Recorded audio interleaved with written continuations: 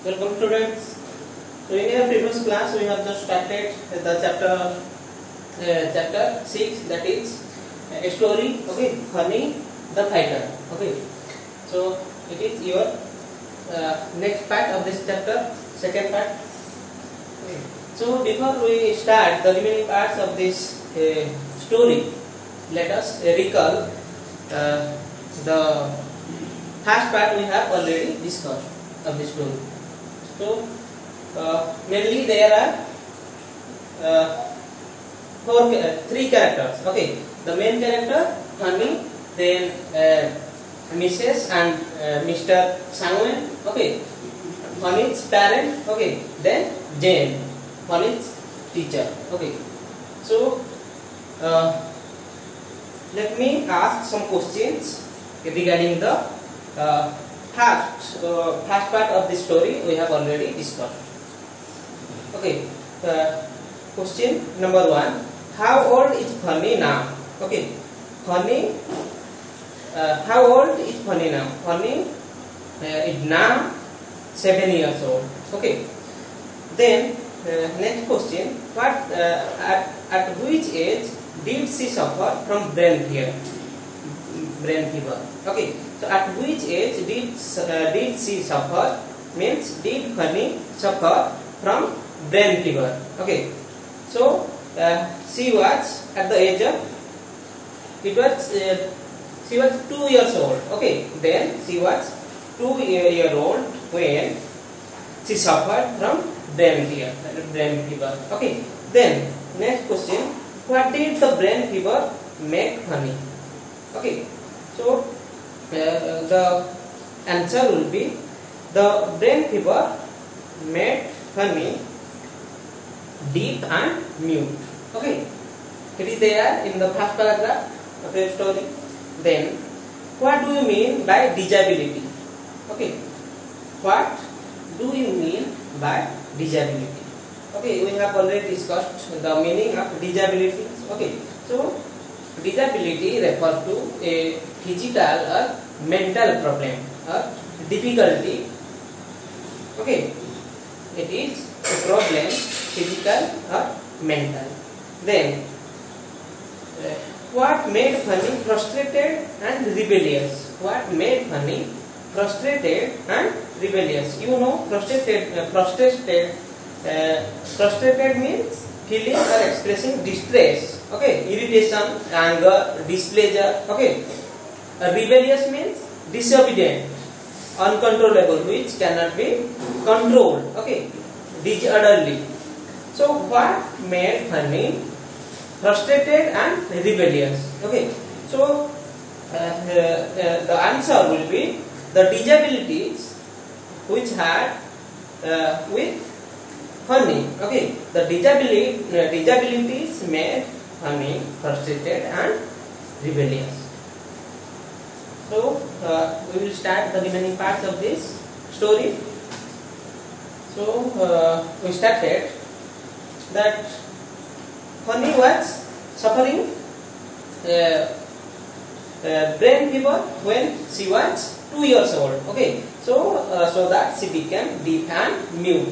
Okay, so her father and mother were very much worried about the disabilities of Fanny. Okay, so they decided to join her to a institute, that is Hope Institute. Okay, so that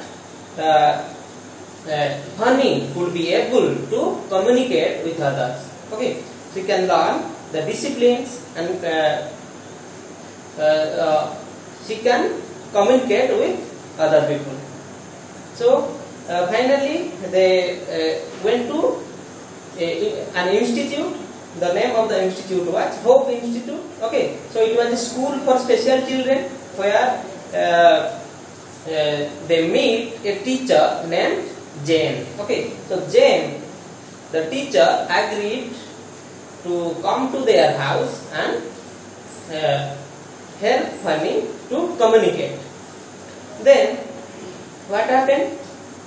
When the teacher, okay, when Jane interacts with Fanny, it was not normal. Okay, so the Fanny behaves like Fanny screams loudly and pushes her. Okay, so at that time when the mother of Fanny enters between the teacher and Fanny, and then the teacher stops her and takes out a doll out of his bag and give it to the child Fanny. Okay, then we will begin.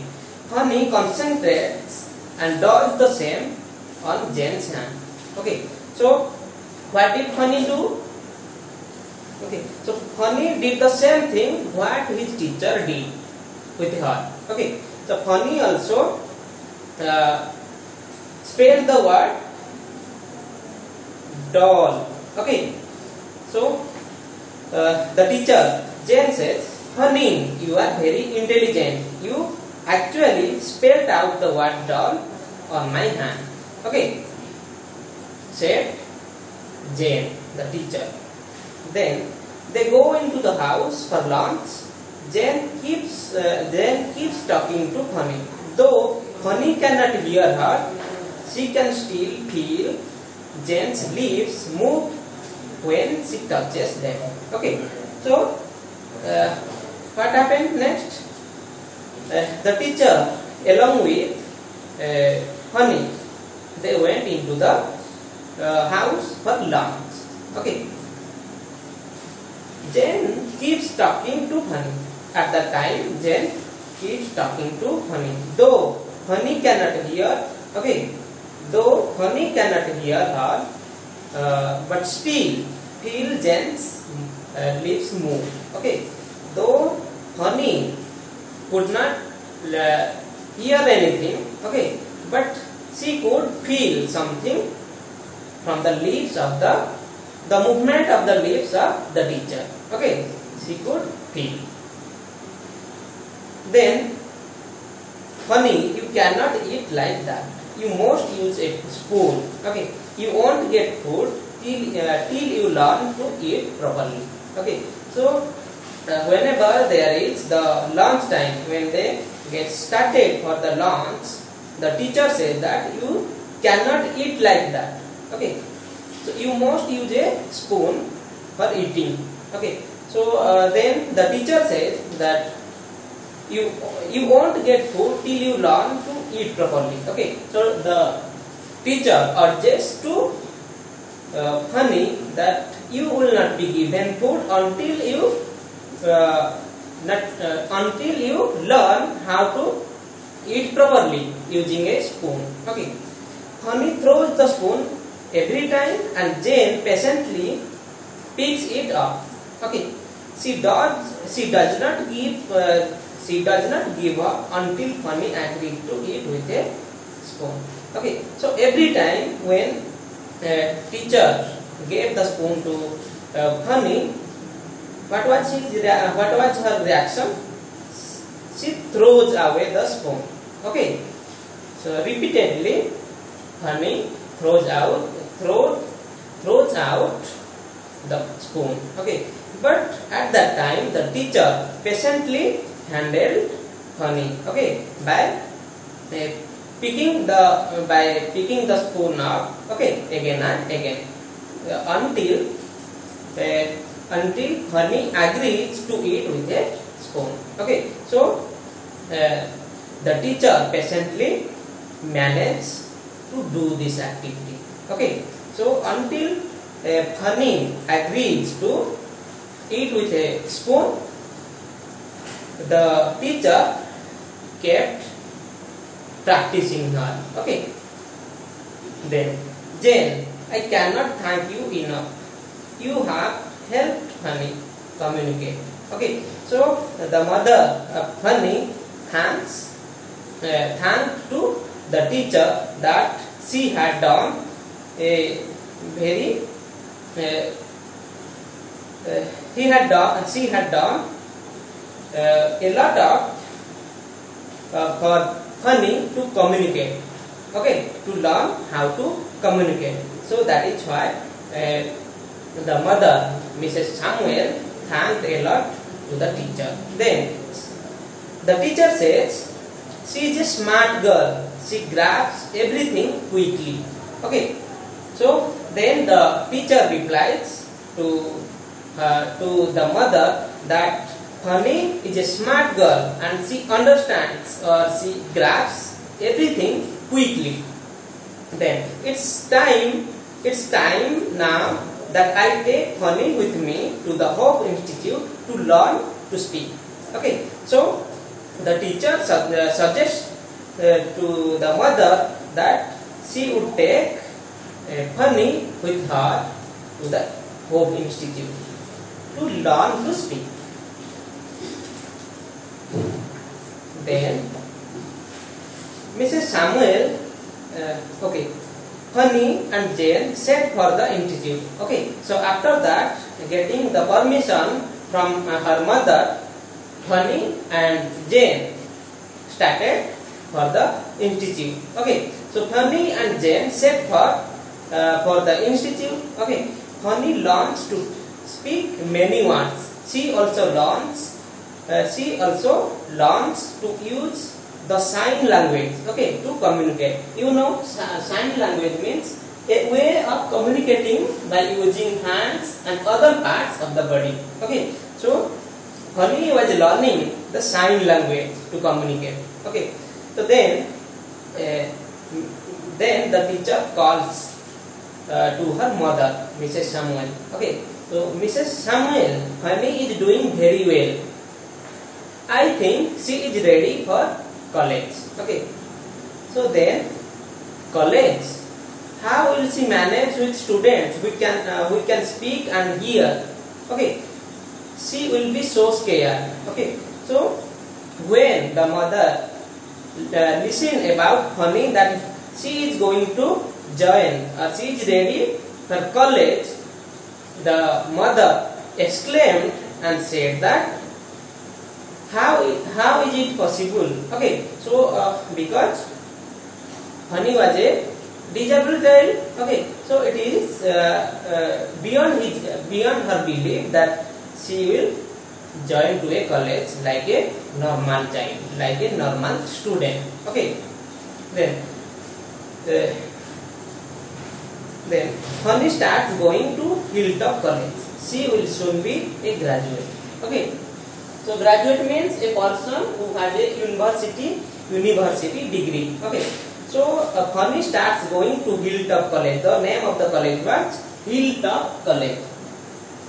So Fanny starts going to Hilltop College. She will soon be a graduate. I am a graduate. I got my degree, says Fanny. Okay, so when